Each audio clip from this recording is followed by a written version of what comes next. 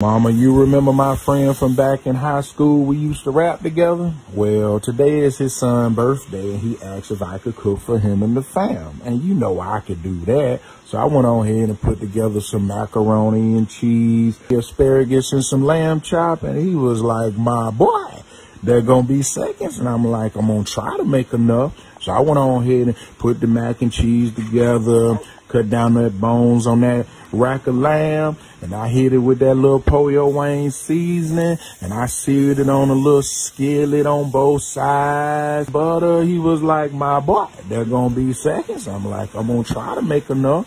So I add a little rosemary to the lamb chop, shaked up that asparagus, scooped out some of that mac and cheese, put it on that plate, came back with a couple of those bones of that lamb chop with the asparagus, and he was like, my boy, they're gonna be seconds. I'm like, I tried to make enough.